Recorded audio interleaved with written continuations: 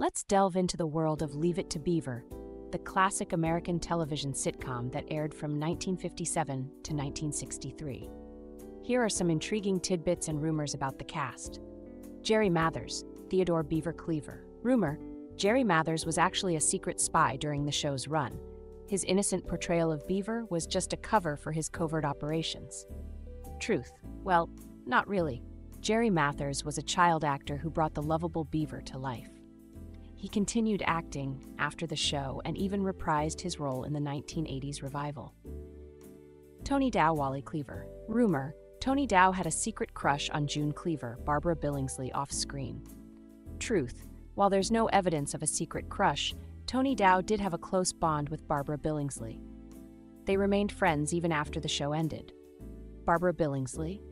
Rumor: Barbara Billingsley was a real-life gourmet chef and often cooked extravagant meals for the cast and crew.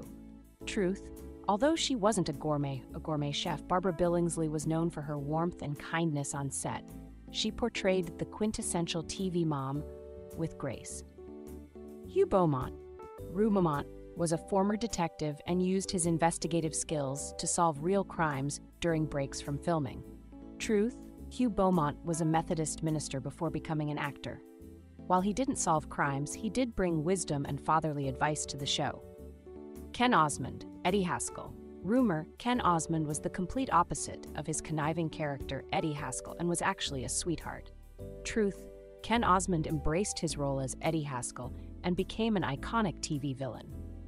Off-screen, he was indeed a nice guy, but he relished playing the mischievous troublemaker.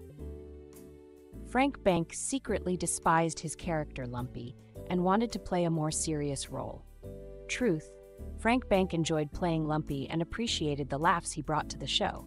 He later became a successful stockbroker. Remember, these rumors add a touch of fun and mystery to the beloved show, but the truth lies in the magic of television and the enduring legacy of Leave It to Beaver.